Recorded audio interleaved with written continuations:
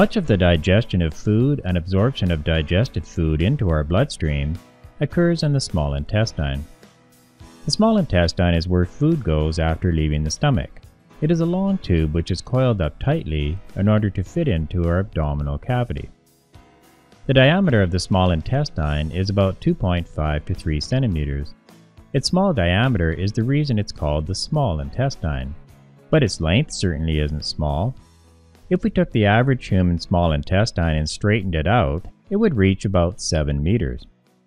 Compare this with the height of an average person, which is about 1.8 meters. The first 25 to 38 centimeter section of the small intestine is called the duodenum. This is where most of the digestion in the small intestine occurs.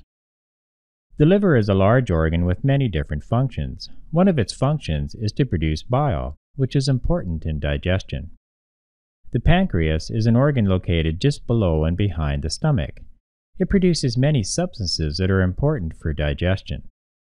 There is also a network of ducts or tubes leading from the liver and pancreas to the duodenum. Here are some bile ducts.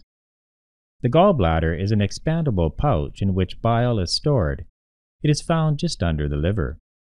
And the pancreatic duct carries pancreatic juice from the pancreas to the duodenum. We'll zoom in on the area around the duodenum. The liver produces a substance called bile, which fills the gallbladder and bile ducts. And the pancreas produces a mixture called pancreatic juice, which fills the pancreatic duct. Now we'll close the pyloric sphincter and imagine some chyme in the stomach. The sphincter opens briefly and lets some chyme into the duodenum. Bile is secreted from the bile duct into the duodenum. Partially digested food at this point contains some large fat particles. We'll show one here. Bile physically breaks up large fat particles into smaller ones. This process is called emulsification. Here's how it works. We see the large fat particle breaking up into smaller particles. No chemical reactions occur during emulsion. This is a type of physical digestion. The presence of bile also causes chyme to change color during its time in the duodenum. Looking at the small fat particles, we see they have a very large combined surface area. This greatly speeds up the action of enzymes, which break down fats chemically. Now we'll move back over here. At the same time as bile is secreted, pancreatic juice also enters the duodenum from the pancreatic duct. We'll discuss what pancreatic juice does. Pancreatic juice is a complex mixture of bicarbonate ions and a number of enzymes. It is very important for digestion in the duodenum of the small intestine. We'll look at some of its main functions here. Chyme comes from the stomach and is therefore highly acidic, containing many H+ ions. Bicarbonate ions in the pancreatic juice move into the duodenum, and they come in contact with the acid present, and they neutralize it.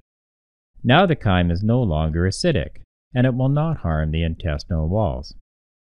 So we'll summarize here that bicarbonate ions coming in with the pancreatic juice are basic, and therefore they neutralize excess acid in the chyme.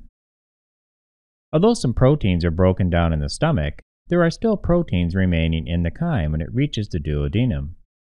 Pancreatic juice contains enzymes that will break down proteins. In the duodenum, these enzymes mix with proteins, and with a series of chemical reactions break down the protein molecules into their building blocks, amino acids. So we'll summarize here that pancreatic juice has enzymes which break down proteins into amino acids.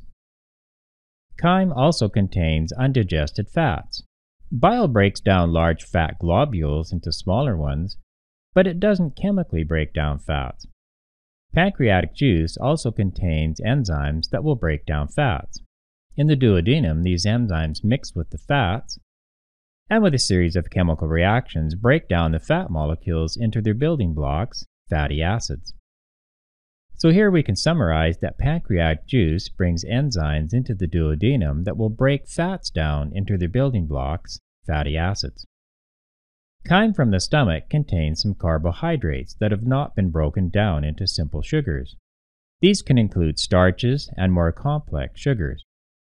Pancreatic juice also contains enzymes which break down complex carbohydrates into simple sugars.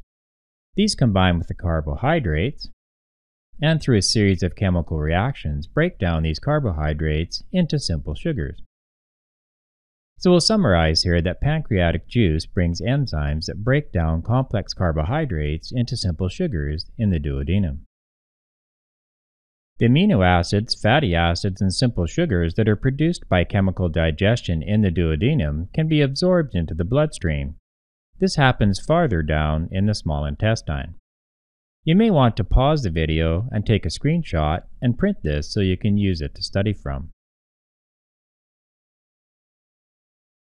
Now we'll have a look at the rest of the small intestine. We'll imagine some of the chyme leaving the duodenum and moving through the rest of the small intestine. Most of the nutrients get absorbed as it slowly makes its way through. Now we'll take a closer look at what is happening on the inside wall of the intestine. As we zoom into the wall, we see it has finger-like projections on it. These projections on the inside of the surface of the intestine are called villi. They are present throughout the whole small intestine. Having all these folds greatly increases the inner surface area of the intestine.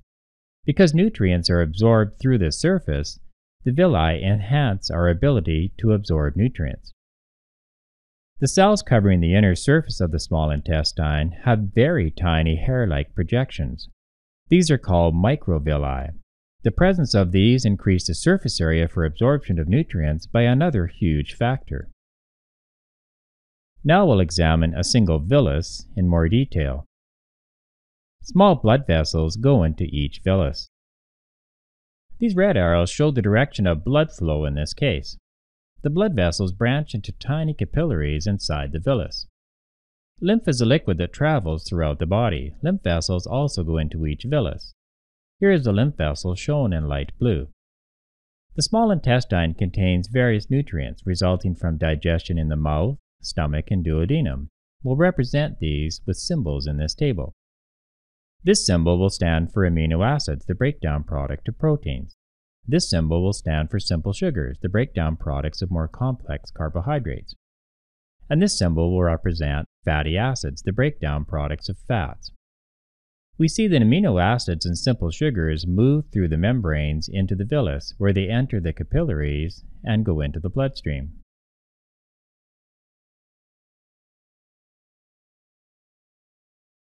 Smaller fatty acids move directly into the capillaries and go into the bloodstream, and larger fatty acids move into the lymph vessels, through which they will later move into the bloodstream. Remember that all this absorption is happening as food is moving through the small intestine. Now we'll zoom back out to the small intestine and see where our food sample is now. At this point, most of the nutrients have been removed, but there's still some material remaining that cannot be absorbed. These remains move through the lower part of the small intestine toward the entrance to the large intestine.